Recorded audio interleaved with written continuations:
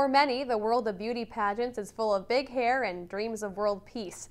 But for one Prince George teen entering her first competition, it's about taking on a new challenge and spreading a positive message. It's not something Mary Swan thought she'd ever do.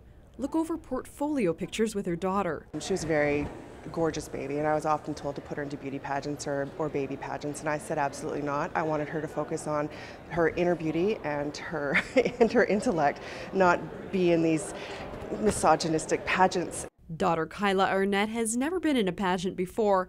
She graduated high school a year early, and now she's in her second year studying human resources at CNC.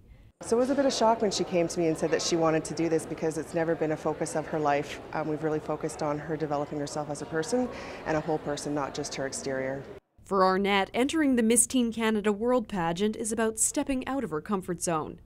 I used to be quite a computer geek, and so I like to empower other people my age and other people maybe younger to be their own kind of beautiful. Arnett also wants to use the pageant as a way for others to see the beauty she sees in her cousin.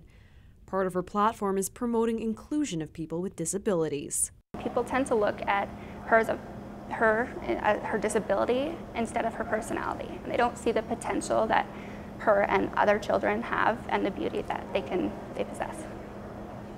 A therapeutic riding volunteer, Arnett knows the power it can give the disabled. When they get on the horse, it's really amazing to watch the feelings just come out in their facial expressions.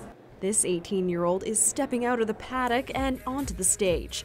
Next month, Arnett will be representing Prince George at the provincial competition in Vancouver.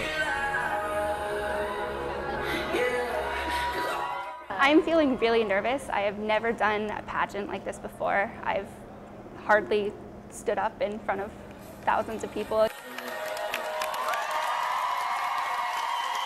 Kyla has been known to make really good decisions for herself, and so we support whatever she chooses to do. Whether it's achieving in school or raising the funds to make it to the pageant, Kyla Arnett is determined to go far. Camille McDonald, CKPG News.